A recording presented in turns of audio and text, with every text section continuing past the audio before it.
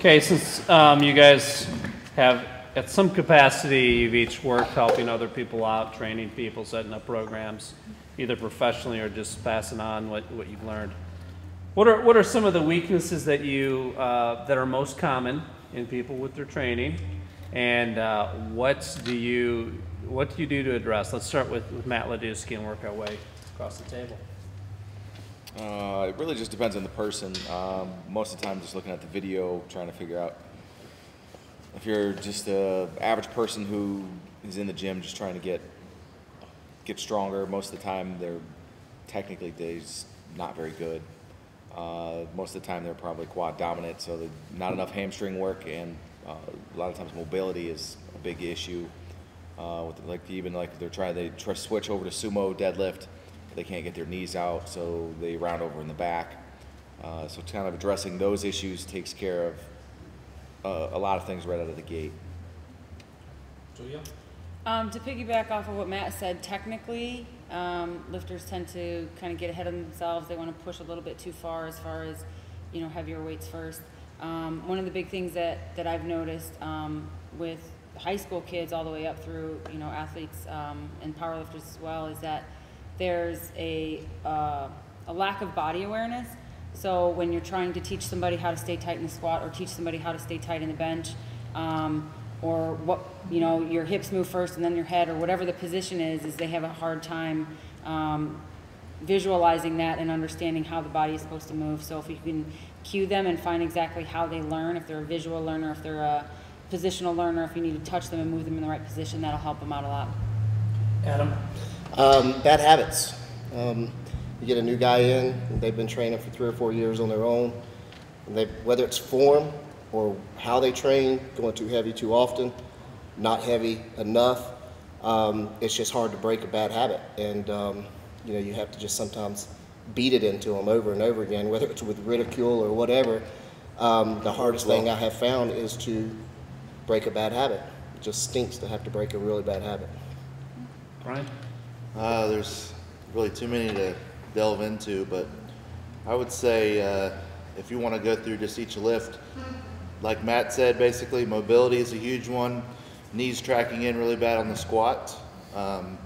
No upper back tightness. Like Julia said, no awareness of, you give them cues. Well, what does it mean to keep my chest up? Or what do you mean my knees are going over my toes? So simple things like that. Benching like a gym rat. No arch, no setup of any kind. Pushing the bar way too far, an extra 3 or 4 inches. Of course, no kind of leg drive.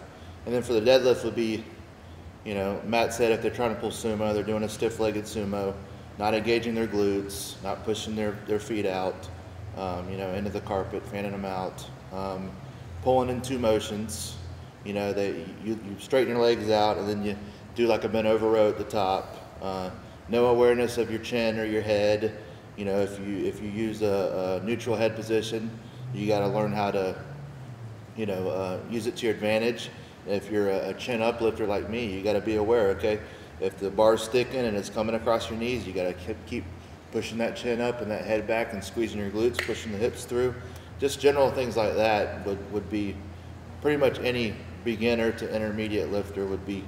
You'd look at them and be able to almost point to all those things right away. Take a look at those, correct them.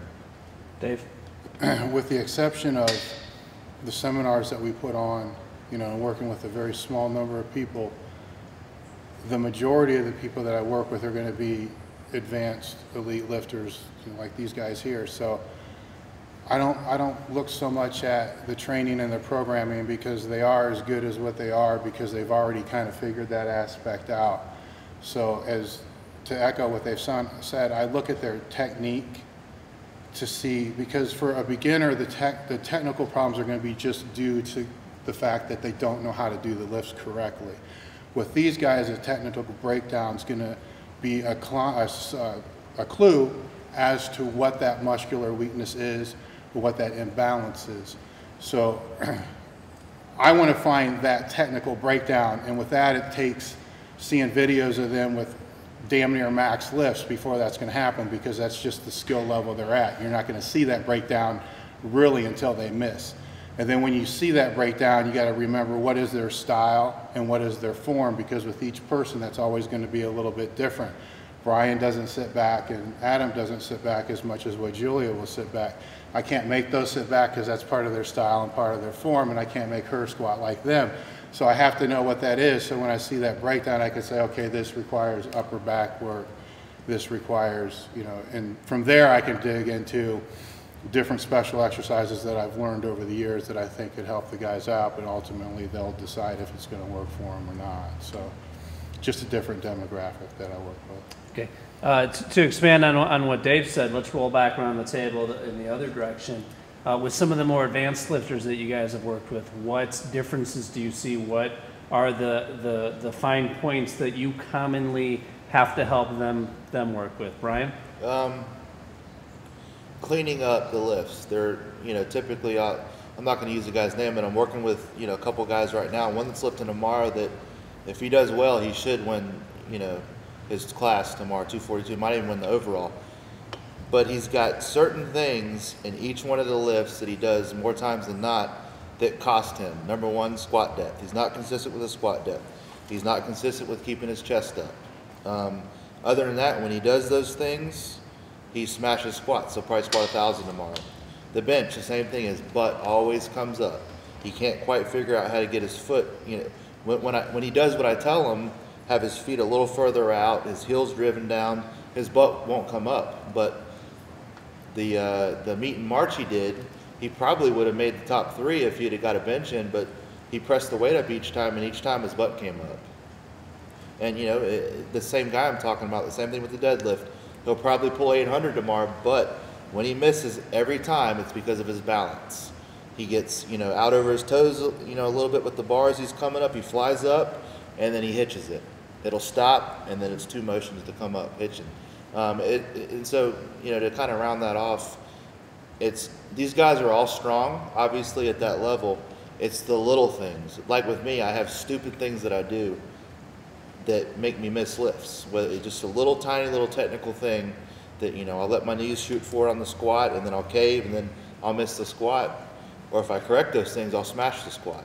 So really, it's minute little things with you know, like upper level pro guys, like the guy I'm talking about, and, you know, it's just the little things that make the huge differences. Because they're already strong, obviously, but that's what separates someone like this guy from a Jeremy Frey.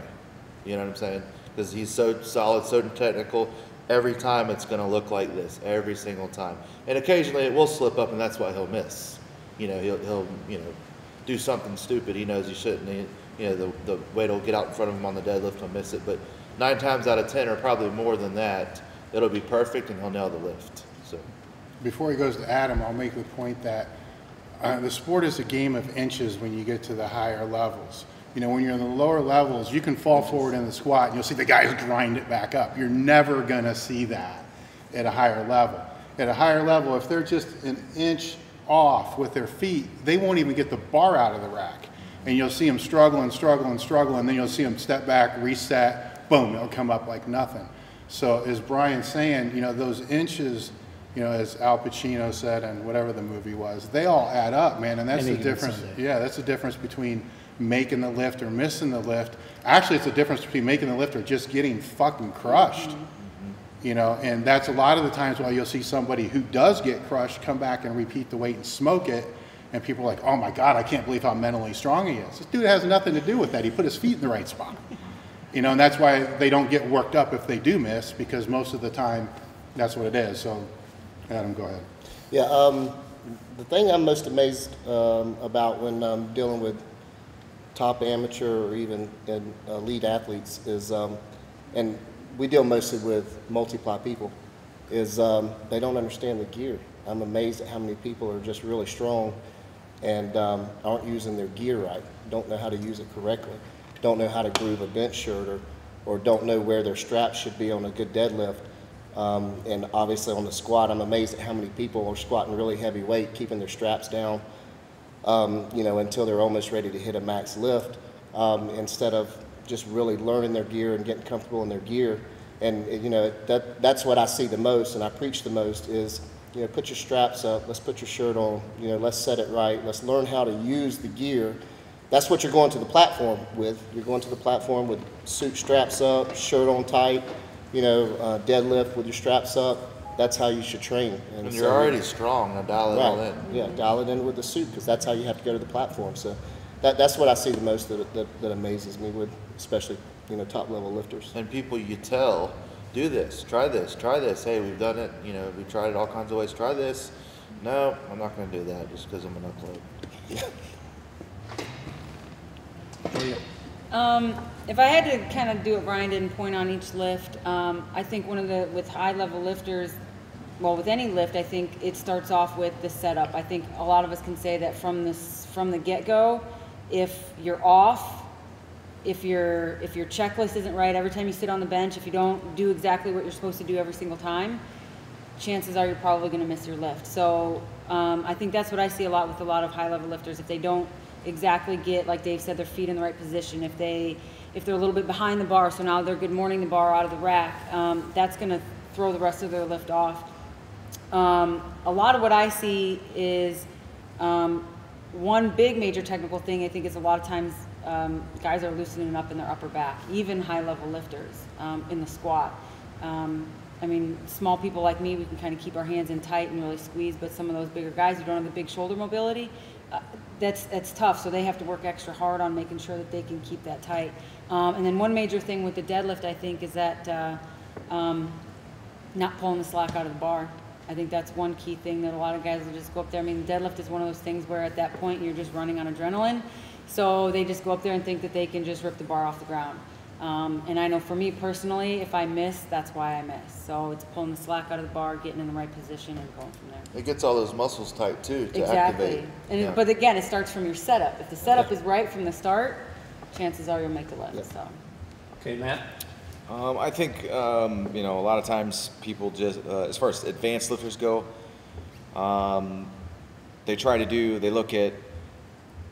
they go, oh, well, I pull conventional, so I'm going to do what Brian does. Or I pull sumo, I'm going to do like this person does. Instead of breaking it down and go, okay, I miss here, and this is how I miss.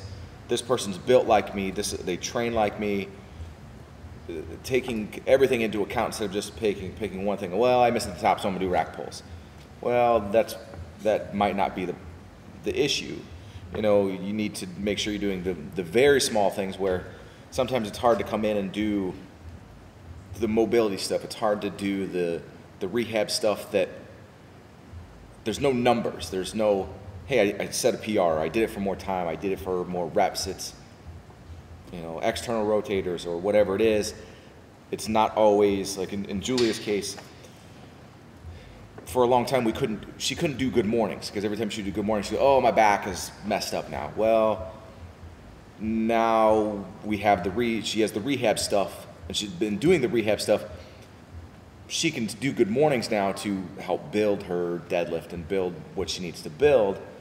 But the key is you have to do the rehab stuff, and you have to do a lot of times it's overlooked, and you kind of go, well, you know, I don't feel bad. I feel better, and then it just either falls off the grid, or it's hard to tell because it takes a long time because you're so messed up.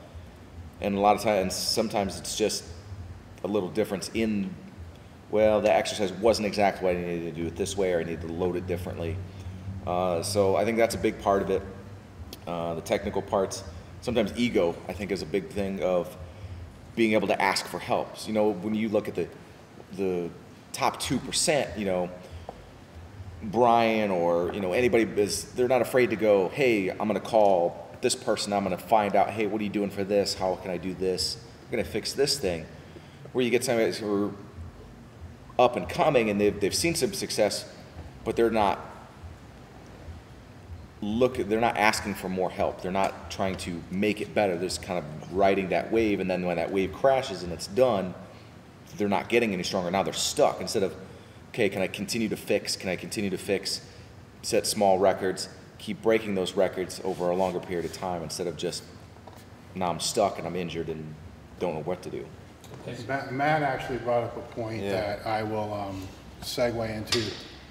a little bit more, because this is probably where I help a lot of these guys more so than anything else, and that is looking outside of, with an advanced lifter, having the ability to look outside of just that one small little paradigm, which is themselves, the gym, and the meet, and understanding that their training is an extension of who they are in their whole entire life, and they need to find a way to be able to balance and to know, you know, what injuries are okay to try to push through, what ones are okay that you need to back off of, what criticism needs to be addressed, what criticism needs to be avoided.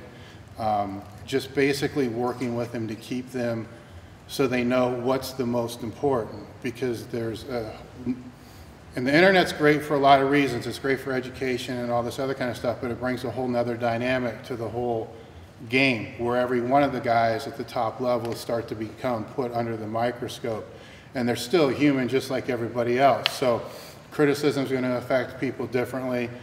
Success is going to affect people differently. You know, sometimes it's not so much a matter of, you know, they need built up, but sometimes they need to be, you know, knocked back down to reality to understand that, look, dude, you're not going to go 9 for 9 with a 300-pound PR total every single meet.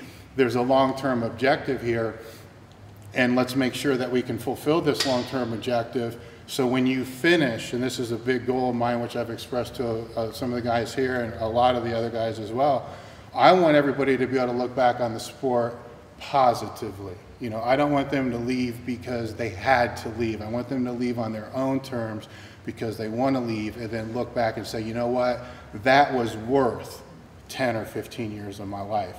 So when it comes to the advanced lifters, where I see the biggest disconnect is trying to find how to balance the imbalance, which is never really going to be balanced in the first place. So everybody's looking for the balance, but it doesn't really exist. So it's trying to figure out how to coexist with all these variables and not have relationships fall apart, work fall apart, and everything else fall apart. So that would be by far, above all the training and all the other stuff, where the biggest problem is, because all that shit will eventually affect what happens on the platform.